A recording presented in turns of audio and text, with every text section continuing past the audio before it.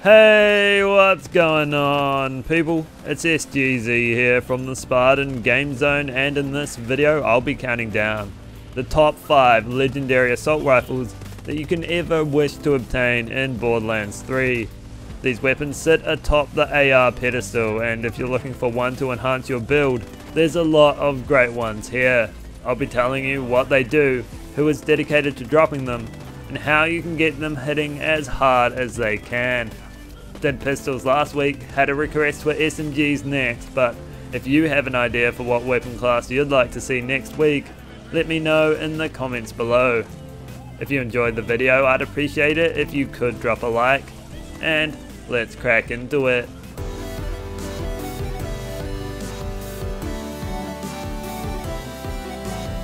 We begin at number 5 with the Contained Blast, a Torgue assault rifle that can come in all of the elements, including non-elemental. It's found only in DLC 3, and like most of these, it can drop from the world, but it also has an increased chance to drop from Abadocus, who you fight around in this area of Ashfall Peaks. The Contained Blast is your classic Torgue pelter. It's like the Purple Stranger but turned to the max, firing a large number of projectiles per shot, of which one of them will explode on impact and the rest will stick and await their detonation. The projectiles don't follow a particular pattern and instead are quite spread like that of a shotgun, and that's how you should treat it. It's best up close where you can land all the projectiles, and when you do, it'll rip through your target. The brunt of its force is done when the sticky projectiles explode, and if the contact explosives weren't enough to end them, then what's coming next definitely will. It typically comes with the double penetrating prefix, consuming 2 ammo per shot, but you can even bypass that and fire double the projectiles at the cost of 3 ammo per shot. That's what I'm using here, and it's great.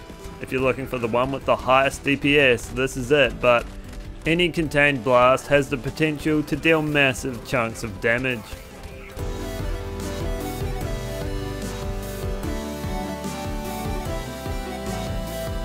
Moving on now to number 4, the Clairvoyance, which is exclusive to DLC 2 and can only be obtained by defeating Critchy, who you fight right about here in Curse Haven. The Clairvoyance is a Jacob's weapon that always comes in cryo. It's typically semi-automatic, but it does come in a fully automatic version through the Gatlin prefix, which I'm using here, and you can even get a masher variant as well, which makes it fire multiple pellets at once. The Clairvoyance combines the traits of various Jacobs and Torgue weapons when you land a critical hit. Critical hits will cause stickies to be stuck to your target, which explode after a period of time, dealing high damage and ricocheting bullets to nearby enemies. If you land multiple criticals, the grenades will explode at once, giving your enemies brain freeze and taking a big chunk out of their health bar. Its fire rate is a little on the slow side, but its damage is enough to make up for that, and it has a decent magazine size as well. There's something here for all Vault Hunters: high crit damage for Flak, cryo all day for Zane, elemental and ricocheting bullets for Amara, and of course splash damage for Moze. With it, there's a big incentive to hit crits, which is made even easier with the Galaxy Brain modifier, and when you do land them, the Clairvoyance comes into its own as a powerhouse Jacobs assault rifle.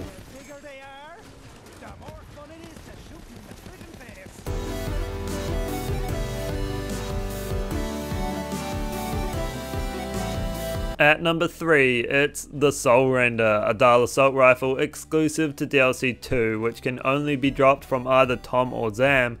You fight here in Heart's Desire. The Soul Render is an extremely well-rounded gun, dealing good damage at a high fire rate, and it also periodically fires purple skulls that'll home in on your target, dealing splash damage and raising its DPS even further. It can also come in all of the elements, which is a great trait to have and means you can always find the perfect one for any situation. Because it is made by Dahl, it will come with 2 of 3 firing modes. Feels bad, man, if none of those are fully auto, as there's no question that's where it's at its best. There's a lot to love about it. You can shred through health bars just with its bullets and send the skulls out to deal an extra hit. It's an all-purpose assault rifle with extra flavour. The homing skulls not only help you to hit out of reach targets, but allow players to leverage its splash damage potential. With it, you'll smash your way through the crowd and look damn good doing it.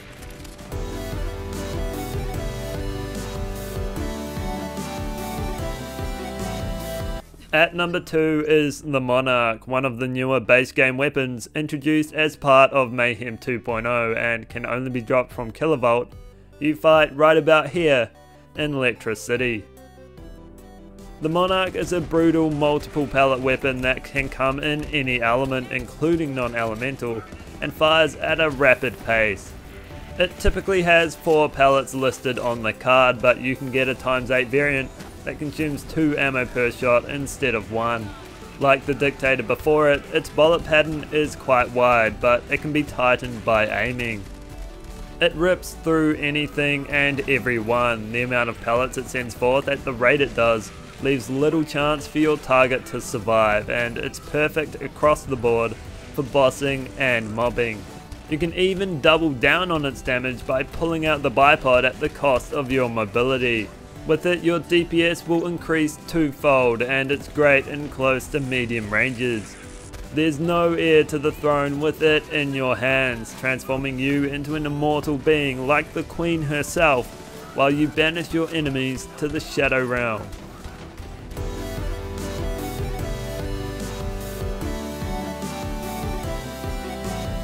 Before number 1 is uncovered, let's dive into some honourable mentions. First up, it's the Breath of the Dying, which has an increased chance to drop from Blinding Banshee in Desolation's Edge, located around in this area. It always comes in Corrosive, but that's okay because you'll struggle to find a better Corrosive gun in the entire game. With good damage, a high fire rate, and a generally healthy magazine size, the Breath of the Dying flies the flag for guns that shoot acid. Its unique effect sends a number of corrosive orbs out from the enemy you killed, which can damage other enemies in the vicinity, making it good for crowd control. They deal splash damage at a decent radius and can also down you, so beware, that happened to me quite a lot when I was getting this footage. It melts armor incredibly quickly and doesn't shy away from dealing high damage to other health bars. It's unusual to have a fully automatic gun with an effect aimed at controlling the crowd, but the Breath of the Dying has that, along with its already high DPS. It's reliable and a joy to use. I mean, who doesn't like dousing their enemies with acid and causing them to explode in a radial burst of corrosive outpouring? My thoughts exactly. The next honourable mention I have for you is the Star Helix, which has an increased chance to drop from the Power Troopers you fight round about here in Atlas HQ. It can come in Radiation, Cryo, Shock or non-elemental, and I find Radiation to take the cake out of the available elements. It shoots 3 projectiles for the cost of 1 ammo, and they are fired in a horizontal pattern and will shimmer as they fly through the air. Aiming down sights makes no difference and means that the Helix is best suited to close range combat, although it will still perform well at medium ranges on large enough opponents. It comes in both fully automatic and 4-shot burst firing modes, with fully automatic being the better choice. It deals high damage at a good fire rate and is great for ammo consumption too. It's a great assault rifle that can blitz through large groups of opponents and is the original best base game assault rifle you could find. The damage it deals is unwavering and will be high on whoever you target, as long as you get all the projectiles to land, as they are the only thing you really need to watch for. Line it up though, squeeze the trigger, and the Star Helix will far from disappoint you. Another assault rifle that should be mentioned honourably is the Rod, a fast-firing Vladoff assault rifle that can come in any element.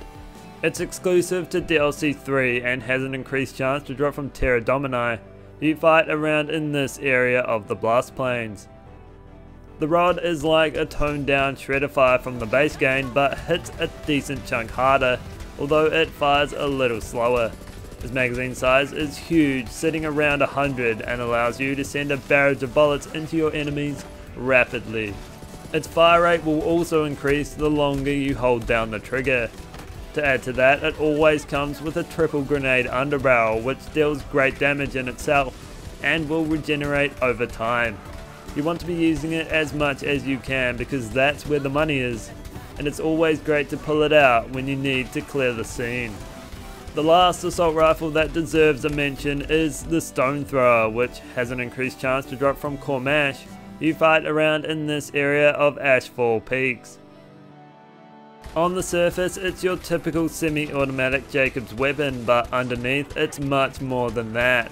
Its raw power shines through when you take advantage of its advanced ricochet effect, which causes bullets to ricochet back and forth between crowds of enemies, taking big chunks out of everybody's health bars.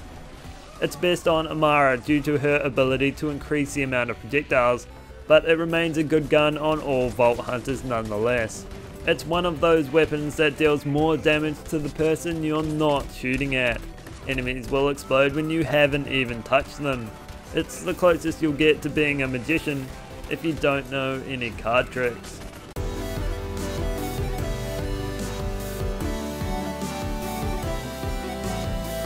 Number 1 has arrived, and its name is Shika Shika OP Q System, which can only be obtained from the Cartel event by defeating Josie Bite, Franco Firewall, or Joey Ultraviolet himself.